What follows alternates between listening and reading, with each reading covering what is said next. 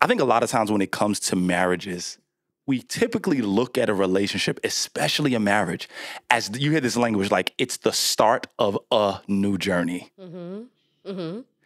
But a marriage is really the start of many new journeys. Mm-hmm. Like, without us being married, it's like unlikely we're living in Princeton, New Jersey. It's unlikely we're moving to Atlanta, Georgia. Like maybe those things happen, but who knows? I think a lot of things about us being together sort of propels us into those spaces. Right. So I think when you look at a relationship, you have to understand that it's not just one journey that you're about to begin.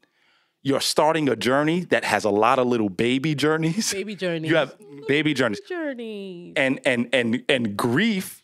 Oh, baby journey. Oh, yeah. Our cameraman's daughter name is Journey. We said baby journeys. That's fire. See how God just put that thing together? That's why this is a God cast. Okay, it's a God cast. All right. Not a podcast. It's a God cast. All right. But no. I need to eat. Focus. This is about our people, our audience. Sorry. But grief encompasses letting go of older versions of many things. It's not just people passing and transitioning in the physical realm.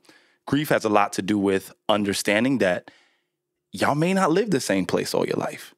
Yeah. What does it look like to get adjusted to new couples, new friends, new schools, right? New jobs, new circles of people come into your life. That's another thing. We underestimate how many new relationships end up being built when one new journey starts.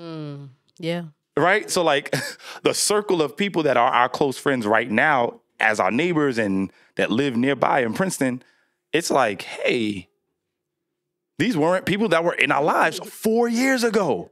3, because Right? But like, think about our lives without these people. It's like, can't imagine it. Nah, this is the homie. You know what I mean? So it's like, what I want to say is that even though grief encompasses letting go of older versions of many other things, concomitant with that or associated with that. Thank you for the synonym. Oh, no problem. But you're the English major. I thought you got your words right.